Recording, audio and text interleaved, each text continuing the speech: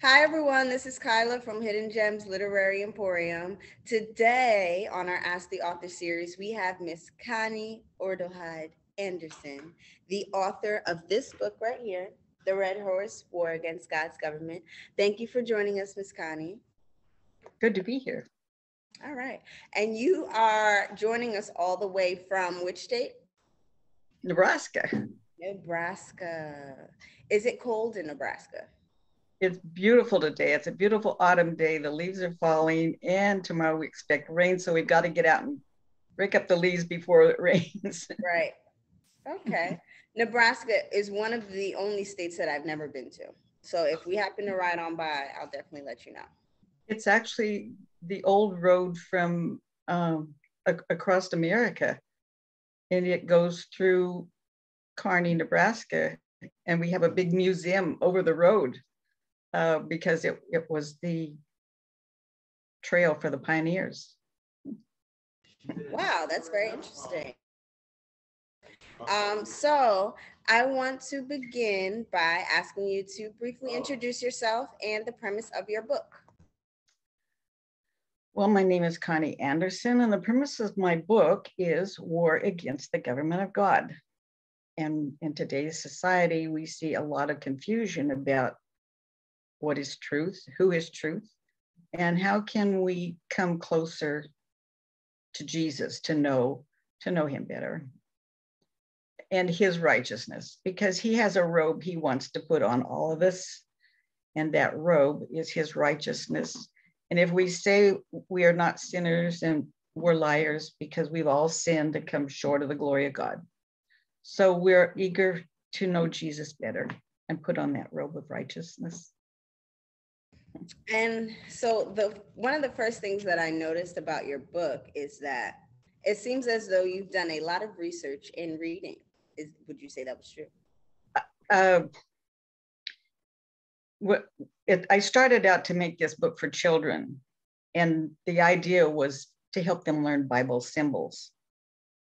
So I began to realize that I was going to have to start drawing pictures. And then how do you draw a sea of humanity? So when I asked the children at church, if they would draw me a picture of a sea, they drew puddles and lakes. And then I told him, in the Bible, waters turns into a sea of humanity. So Jesus told his disciples, follow me and I will make you fishers of men. And the disciples didn't know what that really meant. But the more time he spent with them, the more time he showed them is that we help people become better people.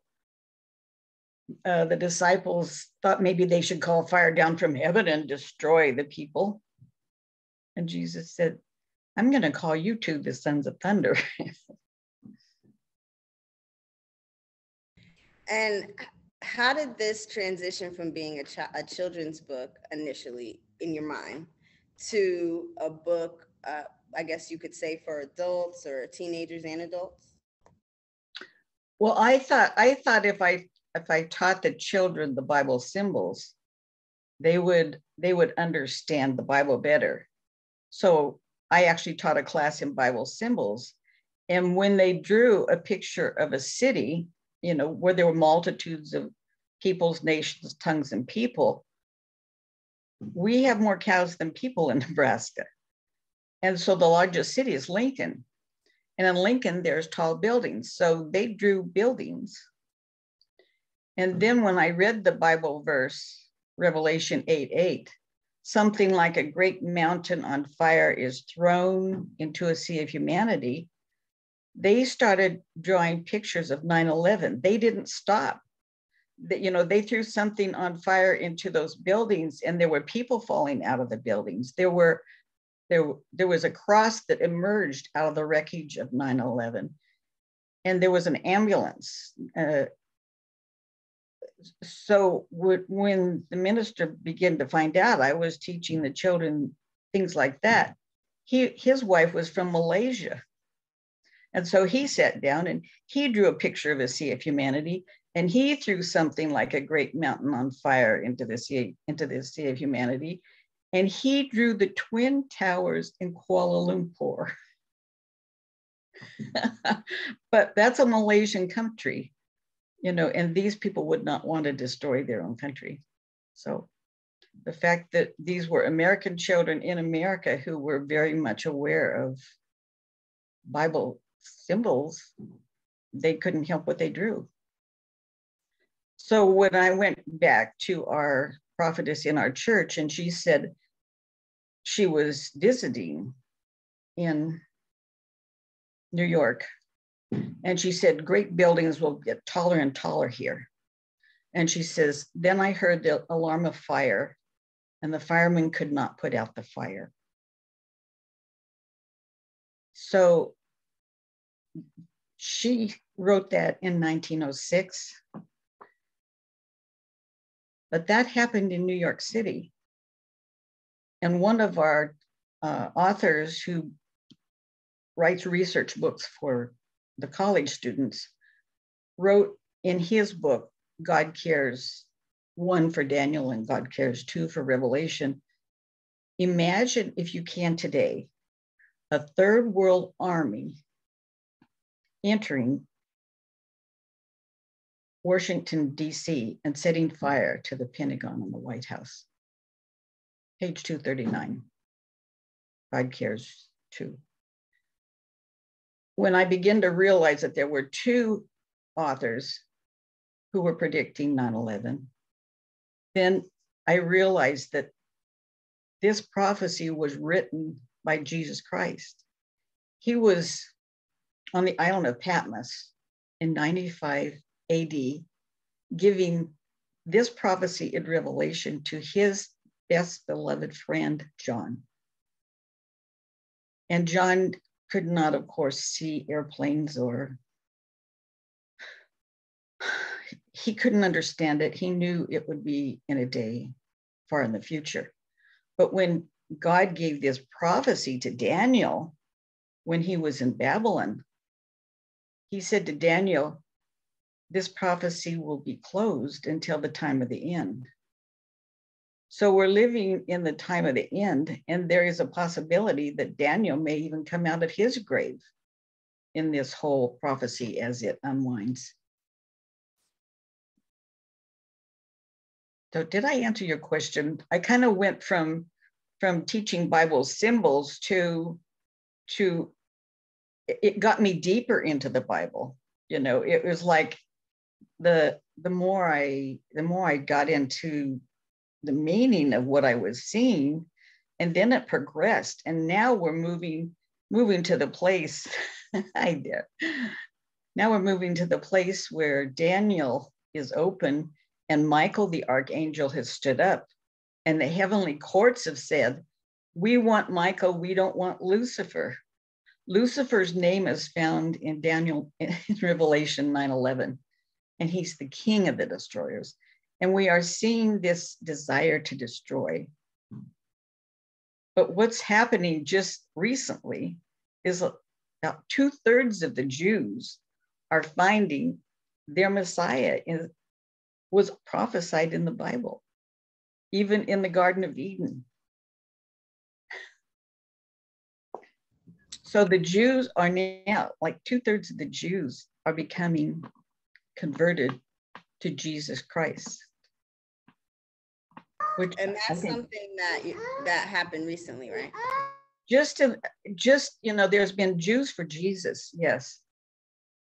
And it's so exciting because they're going, he's our Messiah too.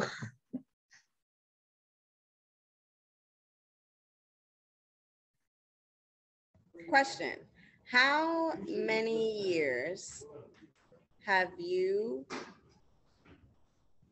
been working on this? Yes. And how long did it take you to put this book together? Well, like I said, the first book was just decoding the Bible prophecy of 9/11. And when I started adding the images and drawing pictures to go with it, it didn't take very long to put that together.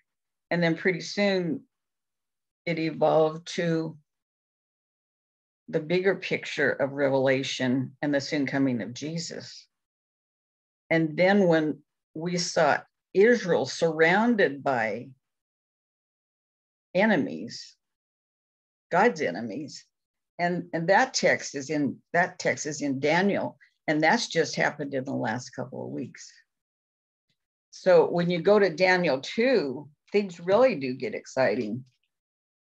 And then the prophecy in Ezekiel 9 says that there will be 6 people. It's like warriors coming through the north gate to the Temple Mount. Have you been to Jerusalem? Have you seen the Temple Mount? On the north side is the gate that opens up into the Via della Rosa. And there are 4 angels guarding the Ark of the Covenant. And what's inside the Ark of the Covenant are the 10 laws for the government of the universe. So that is holy. But there says there are 6 men who come from the northern part of the Temple Mount. And that means those 2 witnesses in Revelation 11 who die come alive. And then there's a terrible earthquake, and then they're taken to heaven. But there's another prophecy that goes with that from Ellen G. White. She says, at that time, when we hear that thunder and that earthquake, you will hear the day and hour of Jesus coming. And there's another, I call him a prophet, he wouldn't say that, who had a vision of after this happens and the 2 witnesses are taken to heaven. There's a period like the time of Jonah and the whale. Remember how Jonah didn't want to go there, and the whole city of ancient Nineveh was converted in less than 40 days as soon as they heard about it. And there's a reason why they did that, because they had seen the Dead Sea. They had seen Sodom and Gomorrah. They had seen the white ashes, which are near the Dead Sea. So they knew fire and brimstone and smoke was not anything they wanted to see. So they converted, and the king put on sackcloth and mourned, and they even put sackcloth on the animals. They didn't want their cows to die. And it gets me excited because when my son came home from college in the spring of 2002, he walked through the door saying, "What happens after 9/11?" And he didn't even say, "Hi, Mom," or "Give me a hug." And he sat down and he started reading out of this book by Ellen G. White, volume 9, starting on page 11 of Testimonies to the Church. And he was reading out loud. So I was trying to be a good bum, and I sat down and I thought, I've heard that before. And that's when I read someone else who used Bible symbols to translate Revelation 9/11. And then I began to realize, this isn't me doing this. This is, and in the first part of the book, I'll get mine out. Revelation 10:7. Wait, what page are you on? I am on page 16.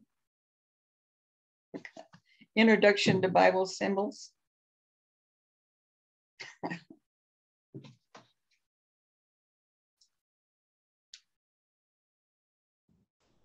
Okay.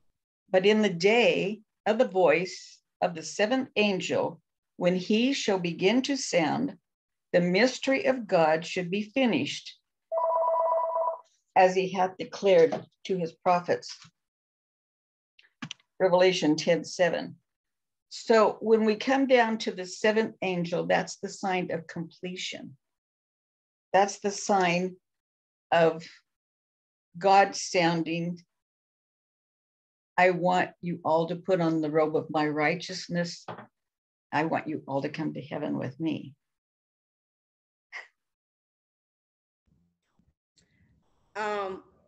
You sound like you read a lot?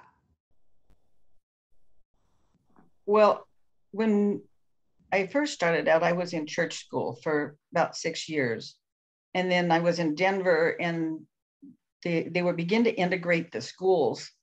And we had a new school opening in South Denver. And my mother decided that we needed to go to public school. So I realized I wasn't getting that Bible class. And in the last year in school, we were building a miniature sanctuary. And one of the boys was making an altar, and one of the boys was making the menorah. And I just happened to have, mother had a skin, and so I got to put the skin over the temple. And as we begin to study, we know where Jesus is by where he is in the heavenly sanctuary. So as we begin to study the heavenly sanctuary, I got excited to read. There's a time, when that veil was cut and there was nothing inside, when they came to, but there were some things inside, because the Romans hauled off the 7-branch menorah candlestick, and it was in Rome. When Jesus passes that veil, he comes out to the altar of incense, and there is where he's daily listening to our prayers, and he's putting our prayers in his nail-scarred hands, and he loves us, and he's listening. But there comes a time, and in the Jewish system, they call it Yom Kippur. They take the sins of the year and they put them on the head of Satan. Well, because Jesus is our high priest, he is doing that now. When we pray and we ask for God's help, and we ask to be saved by the blood of the Lamb and have Jesus Christ as our Redeemer, he takes that prayer and he puts it on the head of Satan. And that's why the devil is angry. And that's why he is against Jesus Christ, because he wants to be worshiped. So yes, there's writing and studying, but there's hidden gems in those books behind me. One of the things that Ellen White said, and I think we all know it has to happen, is those 10 laws that are hidden in Jerusalem, right under our nose, will come out of hiding. And I would really like to be a part of that. I think that would be so exciting, knowing all the work that Ron Wyatt has done, and knowing that they found the dried blood of Jesus Christ with 24 chromosomes. When they put the dried blood in water, it comes alive. And they have known that since 1982. And in the Holy Sepulchre Church, the Armenian division, they have a little cross that's been cut out of the cross of Jesus Christ. They've tested that blood.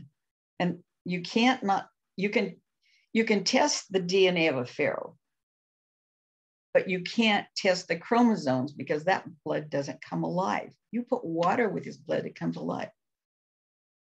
We get 23 chromosomes from our mom, 23 from dad. We have 46. If one of those duplicates, we have 47 chromosomes, and that would be a Down syndrome. But there's no way anyone could live with 24 chromosomes. Mary gave him 23 of her chromosomes, but the Y chromosome makes Jesus Christ a male. And it just so happened that I wanted to go and experience Yom Kippur in Jerusalem. So when I got there, and I'm by myself, and I'm driving a car up. It's all right-hand drive, and its signs are in English and Greek and what are there? Hebrew and Arabic. Egyptian? It's no problem getting there. It was just trying to find a parking place on Friday night, because they closed their doors on Friday night. So I wanted to know what Yom Kippur was. What I didn't know is they closed down all the highways and streets in town. And when you're the only car on the highway and you're going around these signs, And then you come up to one of the check stations. They said, well, we really didn't expect to see anybody here today. So that evening, I heard the grates going up down the street where the businesses were opening. And I went into this antique store. Now, my mother worked in it with antiques on Broadway in Denver. And I recognized some of the really neat things in his shop. And in comes this rabbi, and he's like bouncing in. And he said, oh, you're so lucky to meet me. I'm the rabbi, and I'm the representative to the Pope. And then he began to bombard me with his questions. Where do you live? How many children do you have? Are they cut? Yes, they're circumcised. And he was so anxious to bombard me with questions. I just knew I could ask him one. And I said, you have the blood of our Messiah. And he said, you know that? And then he started talking in Hebrew to Eli ben David, the owner. It's like they had kept it a secret. They found the blood in 1982, and then they would find a really educated man, a genius like, and then they give him the blood. And from what I found out is that when you have the blood of Jesus and you see an accident, you feel so much compassion for the people. It's like your mother and sister have died. It's horrible. And they have saying, take my brain out, just dye me, just look at the brain, but don't let me have to experience this pain and suffering. So by 1990, the first time I visited there, they already had the blood of Jesus to examine and, for 8 years. And by the time I went there in 2005, when I told him, you have the blood of our Messiah, I didn't know what I was saying. I didn't know if he had it personally in his veins or if he just had a sample or what. But since he was so eager to explain to the owner of the store. And the next thing I asked him, I said, you know Ron Watt? And he said, yes, I know Ron Watt, who was the man who discovered it. The unique thing about Ron Wyatt is he wasn't a Jew and he was a Sabbath keeper. So anybody who goes into that most holy place would definitely have to, I would say, well, like, do we take off our shoes? It's like holy ground. And the direction of the crucifixion of Jesus, the garden tomb, is just north of the city gates. So it's very possible that procession could come from the garden tomb in the Damascus gate, up the hill and up the Via Dolorosa and come back the same way Jesus left to the top of the garden tomb. The conversion of the Jews is important to me because they were the ones that said, let his blood be upon our heads and the heads of our children. And the concentration camp, the Holocaust, is like the curse of God. They invited it. And I don't want the blood of Jesus on my hands. And if you ask the Jews today, would you crucify Jesus again? They're going to say, no. So as the Jews are coming around, the question of what are the real commandments? What do they really say? And I did talk to the lady who was in charge of antiquities. She said, you can go digging in the garden tomb. You don't need a permit. Not that I want to or whoever would. But the 10 Commandments was the thing inside the Ark of the Covenant that made the Ark of the Covenant so holy. The 2 angels in heaven were supposed to guard the laws for the government of God.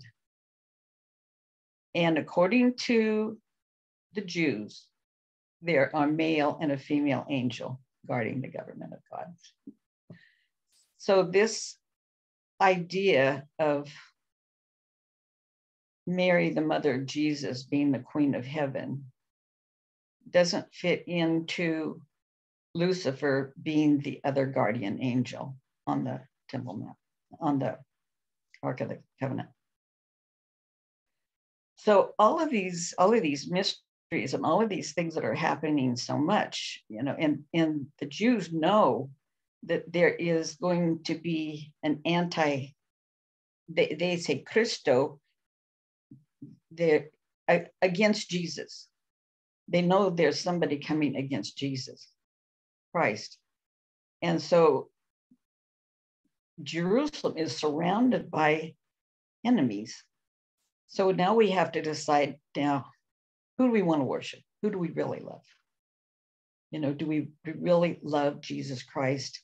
And we really want to put the robe of his righteousness around us? Yes, I do. I'm saved by the blood of the Lamb. Jesus Christ is my Savior too. So this great climate change thing that's going on right now, you know, in United Nations, is trying to fix a penalty upon those who don't work towards climate change. Just like they're trying to put a penalty on those who don't want to take COVID vaccine. And this penalty in some states is already picking up. I mean, like there's a fee, but in the Bible it says we won't be able to buy or sell. And that's you know, when you hear the rabbis talk about this, all of your debts are forgiven. And that sounds like a good thing to me, because there's nothing in this world I need to take to heaven except my children and my family.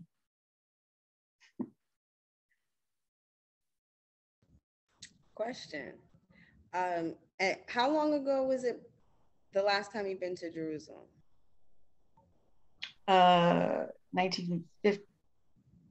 2015 with my husband. Oh, okay. Do you have any plans to go back? Well, that date that my husband and I were in Jerusalem was March 17. And it's been 19. It was about 3 years ago.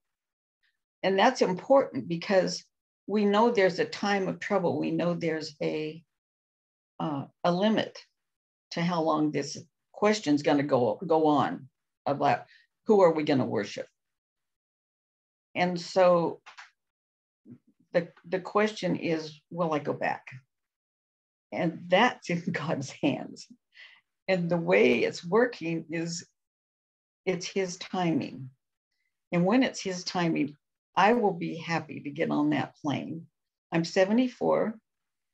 I have two wonderfully blessed children. One's a dentist and one's a nurse CNA who is doing flipping houses and having fun doing that. I feel like, you know, if it's my turn to die and be dead 3.5 days, come alive and go to heaven, why would I turn that down? I mean, I'm watching my old friends in their 90s going to the nursing home. My aunt and uncle are in the nursing home. And being a martyr is a gift. It's not something you want to do. I mean, it's like, oh, I'm going to die, so I might as well go to heaven and die first.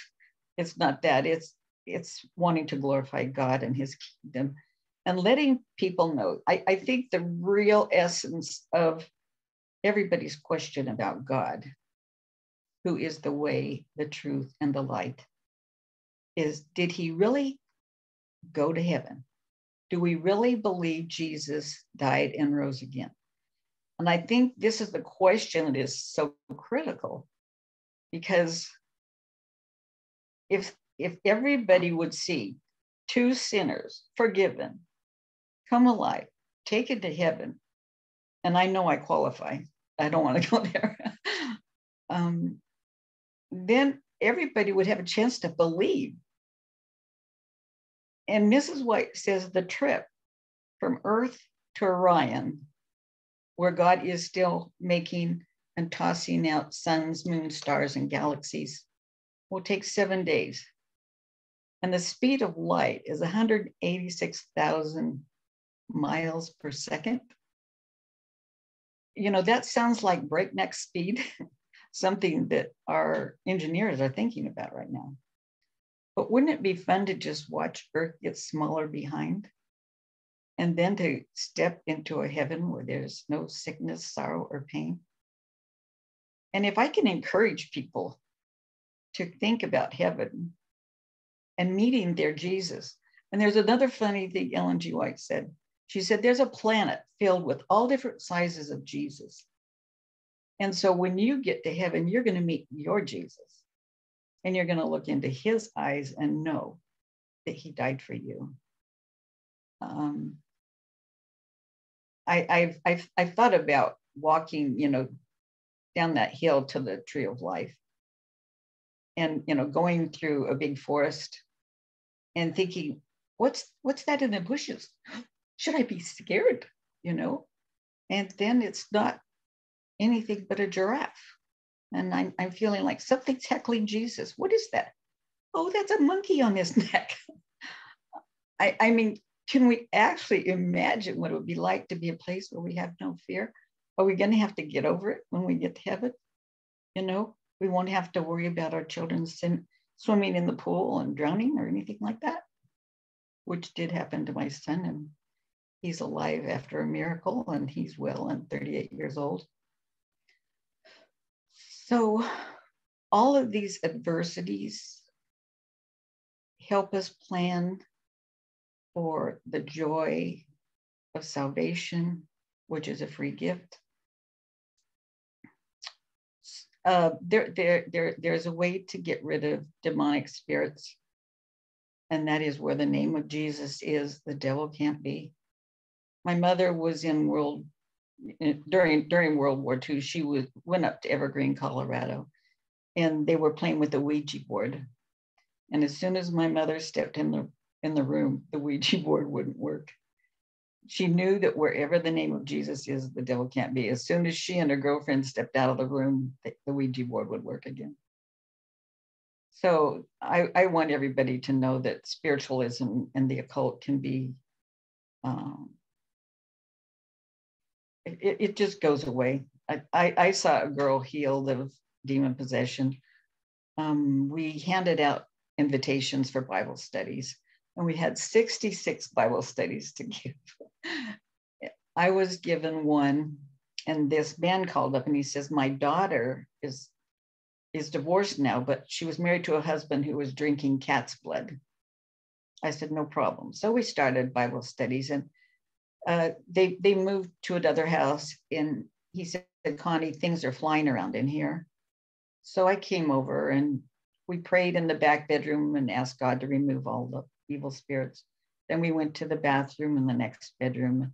We got to the living room, and Norma said, there it is. And she looked out the window and she saw the blackbird. And we got in the car and we followed the bird over the Stanislaus River. And there was a park on the other side. It was really deep green grass. And Norma is like, I'm 5'3", and she's like 5'10", 11. And she's like 3 times my size. And I think, I'm just gonna sing, gonna walk with my Jesus down by the riverside. And about that time, I turned around and looked at Norma, and she was foaming at the mouth, and she just toppled like a tree.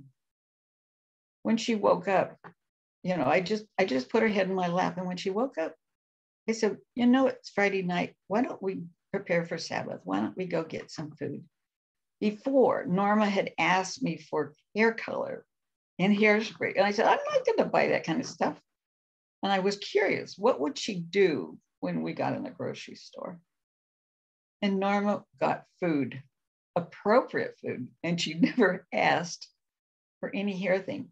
And so I dropped her off by a trailer and said bye, and I went home to take care of my family. And her dad called back and he says, I don't know what you did, but thank you. And it was just such a joy. She wasn't baptized at the time, but she was baptized later, and she really loved to sing with the joy of the Lord. I have a very fondness in my heart for the people that I met. There was a a girl who had been converted to Christianity. She used to be in a bar. She was a bartender, and she used to do pole dance with snakes and stuff. She's as white can be, white hair, white everything. And she's working at Hunt's fruit packaging. She's a forklift driver. And her girlfriend was this wonderful, Afro-American, and she invited her to church. And she is such a crazy, wonderful lady. And when I'm in her church, I just love the way they sing. And then she invited me to be in a choir, and it was just, I just love experiencing that feeling. And on Valentine's Day, every woman was wearing a red dress and a red hat. So I've been exposed to other cultures. We were missionaries in Singapore for fill in for about 3 months. And I just came to love the Chinese people, and to go out jogging through the Muslim cemetery that has a post on each end of the grave, pictures on the graves. Do you have any other questions? I got off chubby. No, I do. I think I have about 2 more. My first one is, do you plan on writing any other books or a follow-up? No. When and if this happens, it's Revelation 11. And there's 2 witnesses who come to Jerusalem, and they can start the plagues, like Moses and Aaron going before the Pharaoh. And they can say, the first plague's going to be, it's not going to rain here until we finish with this. And not having rain anywhere right now is not a good thing. And I don't like that idea. I really don't like that idea. Like, you want to curse, that's God's plan, no rain. And then they are giving you the ability to put as many plagues on as they want, as often as they want. They don't have to drag it out. But I'm not sure who we would go to, except to say, if we are the 2 witnesses, then it's not going to rain. And if you want to see God work, the first plague is going to be a horrible sores and boils all over your body, kind of like Job had, the kind he scraped with pottery. And then the camels died and the horses died. I think God can permit the devil to bring Job's troubles on us, because the devil wants to destroy us anyway. So that's a very ugly part of this thing to me.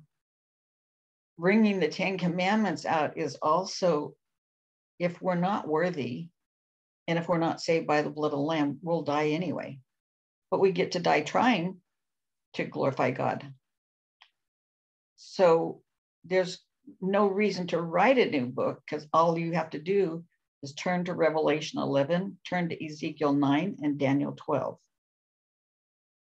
And that will tell you where we are right now in history. When Israel is surrounded by enemies, that's the fulfillment of Daniel 11. When Michael stands up, he stands up in the heavenly sanctuary. And when he leaves the heavenly sanctuary, he passes by the altar of incense. He's moving out of the most holy. He passes by the 7-branch menorah. He passes by the showbread. And since the Ark of the Covenant is in the garden tomb, if we are accepted by God, we will either live or die. And if we do get to the northern gate, then we have the guides of Michael, Gabriel, Uriel, and Raphael. So we will be taking orders from them when and if it happens. And if it's not me and someone else, then praise the Lord, God is still going to fulfill this prophecy. He keeps his promise. And I like the promise that he has, that I will contend with those that contend with thy children, because God loves our children.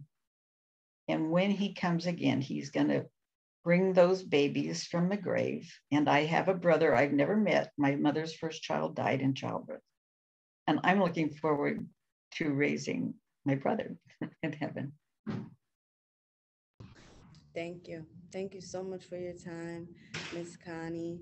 Um, Red, the Red Horse is here at Hidden Gems Literary Emporium. If anybody is interested, please come by 55B Morris Street in New Brunswick, New Jersey. Or if you give us a call at 609-361-4331, you can get this book shipped to your house. Yes. So thank you, Miss Connie, for joining us all the way from Nebraska. We hope to see you soon, and thank you so much for your work. Just bless you. And thank you for this opportunity. And if you ever have any questions, please send me an email. And I would like to extend that to your readers also, or people who see absolutely, absolutely. What is your email address and where can people find you online? I actually have a blog site, www.theredhorsebook.wordpress.com. The email is C Anderson, CANDERSON 607 at frontiernet.net. Okay. And if it's okay with you, Miss Connie, we would like to put that information in the description of this video. Thank you very much. Okay, great. Thank you again, Miss Connie. Thank you so much. And bless your family. Yeah, I love the name, having your son Truth. Yes, absolutely. All we want, and we spoke about this on the phone, but we want all of our children to have the first name of a virtue, something that they can remember as they grow up and as they're on the playground, you know, when they're teenagers, when they're old, elderly, we want them to, you know, live and grow in that virtue. So I wanted to name my daughter Gracie. Beautiful. When you have your girl. Right. Keep us in prayer. She'll probably be here soon. Oh, really? Oh, are you pregnant? Yes, ma'am. Praise the Lord. Congratulations. Thank you so much. I'm looking because he has a leaf in his mouth. Thank you. Really quick question. How many years apart are your children? They're 5. Oh, 5 years apart. Okay. My husband was an only child and he was really not interested in having children. Oh, wow. So we were married 11 years before I got to have a first baby. Wow. So I was like my grandma raised. So my son's 38. Oh, okay. Youngest son. Right. Do you have any grandchildren as of now? 2, a little boy and a little girl. A big boy who's almost 6 foot tall. Wow. Okay. And not so little. Years old. Wow. Okay. So I'm like a grandma raising kids, and now I'm trying to be young. Well, they say a mother's job is never done. That's true. That's what they say. Okay. Thank you, Miss Connie, again. It's been so much fun. Thank you. Much. I like this. And we got it. We will be seeing you again very soon. Thank you. God bless. Have a good day.